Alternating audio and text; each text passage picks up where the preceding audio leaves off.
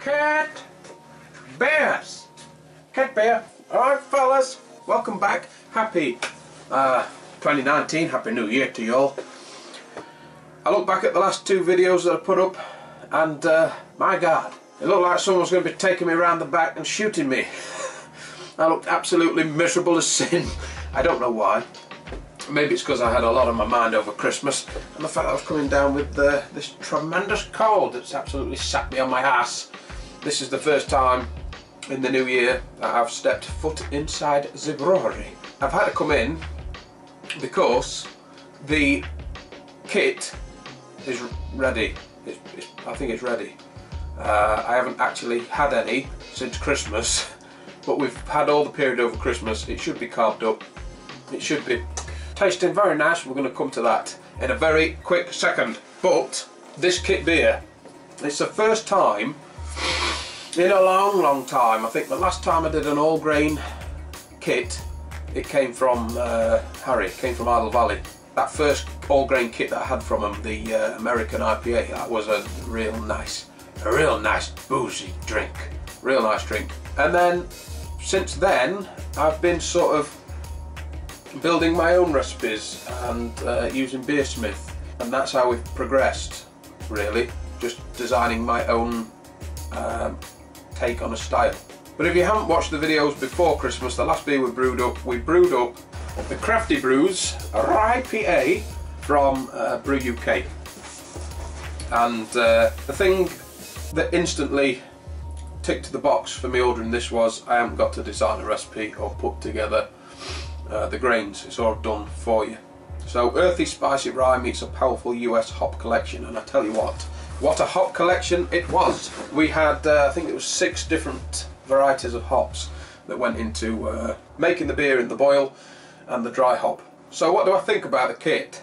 Well, we haven't done the final thoughts yet, which we're going to do in a second, but just talking about the kit from arrival to brew date and the instructions that they give you, it does say on the website that these kits are for people with a knowledge of all grain brewing. I noticed that there was, although they were giving you pretty much everything you needed to know, your starting gravity, your finished gravity, and what's actually going into the beer, there were a couple of areas where I guess the experience of doing all grain before is where you would implement that knowledge. So the boil hops, it tells you to add the Bravo in this case for the full boil, but when it comes to the hops at the end of the boil, it just said add these hops at end of boil. So I guess there was no like chill it down to 80 or whirlpool. It just said add them after the boil. In that respect, the kit is all put together for you, but will turn out differently, I guess, as to how you finish off with the hops, etc. So it's a starting point to, it's like a reference of a style, and then you brew it and finish it off how you want to with the hops end of the boil, etc. So it's not as regimental all the way through, which is pretty good actually. If it was a clone of a beer, I haven't had a clone yet recipe, but I would expect that in a cloned kit I would probably have a few more instructions, because people are just doing what they think should happen, then it's not going to really match the cloned taste. So it's not a definite set recipe, the one that we've got now. But we'll try a few more over this year and see how we get on with them. If there's any kits you want me to try, then leave them below and I'll have a look at them. Please don't let there be leaf hop in them though, for God's sake. Now let's do the final thoughts, final tasting. So let's have a pour and see what we've got. I didn't knock the pressure down, did I? I've still got it set at carbon pressures. You stupid idiot! Oh well, it'll settle out. Well, while we let that settle a little bit, I remember on the sneak peek that I was definitely getting the hops, but not as much as the malts. The malts were really there. That rye, the spiciness of the rye was definitely playing its part, which I guess you want, really. There was a lot of a darker caramelly vibe about it, but the hops were taking a little bit of a backseat at the sneak peek. Obviously we've had now like 2 weeks conditioning So let's dive in, fellas. I'm going to have to get a taste first to just get rid of some of this head.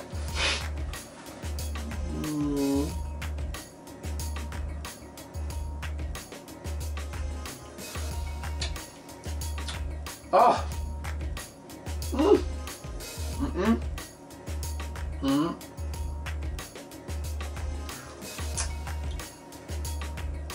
Ah! I remember on the sneak peek as well, the bittering was it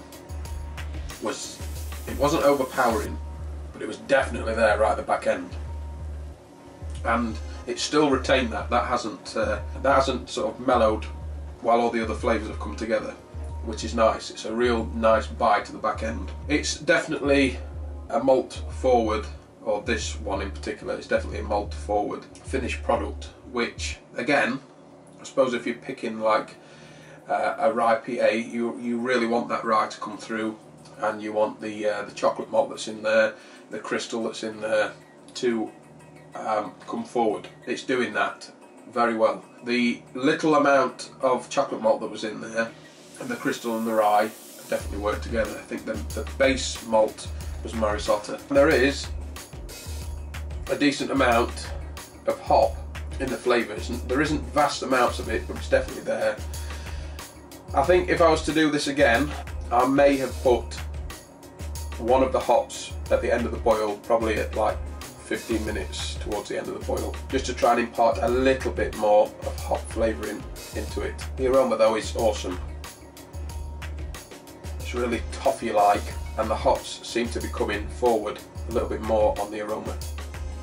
We had a big old hop drop, but that toffiness is definitely coming forward instead of like a hard toffee, like a caramelly toffee. So the aroma's definitely a caramelly toffee aroma with a little tiny little edge of a bite, but it plays really well with the hops. The aroma of the hops, the aroma of the caramel toffiness, it's a real inviting smell. That grassiness has disappeared as well.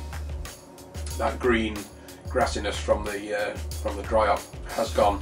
Overall, it's very enjoyable. Overall, I like it. I don't think I'm going to have much trouble polishing the keg off. It's different to the other IPAs that I've been brewing recently. I've been going more down the paler route, the really pale side, and this is a nice welcome change. It's almost bordering on like a bitter, like an ESB type of maltiness to it, but I think that rye is stopping it getting clarty and sticky. I think that the spiciness from the rye is lifting the malt a little bit, but it works well with the hops, it works well with the malts. It's definitely a darker, more crystally, malt forward IPA that I've been brewing for a while. I think if we put a few of them hops in, probably 10 minutes, 5 minutes, something towards the end of the boil, it might impart a little bit more hop flavour into it. But that is just the way I've done it.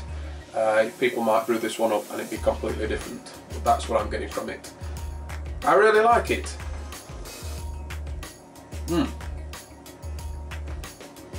And if it was, if the hops came in pellet form, I'd probably order it again. But I really need to keep away from leaf hop. They're just no good to me. Just no good in the setup that I've got. I think once we start with the new kit, that's definitely something that I'm going to introduce to the new pots. I'll probably get a hop spider then, in case I do get a kit that's got leaf hop in it, and then I know I'm not going to have any problems. But that's it. The final thoughts on the RyePA. I like the beer, it's turned out well. I like the kit, how everything came perfect. What's not to like? Everything came in the bag, all the malts were all weighed out. A little interpretation as to where your end of boil hops go and how warm your water is when you add them and how long you keep them in there. That's up to you to interpret. But as a whole, the kit is well designed, I guess, and the instructions are pretty much giving you the full rundown and letting you breathe a little bit and have a play with it. I think it's alright. Well, that's it, fellas. So until next time, don't forget to thumbs up because you already do. Don't forget to hit like and subscribe, click it once, ask me to share the video all to say. And until next time, I'm out of here.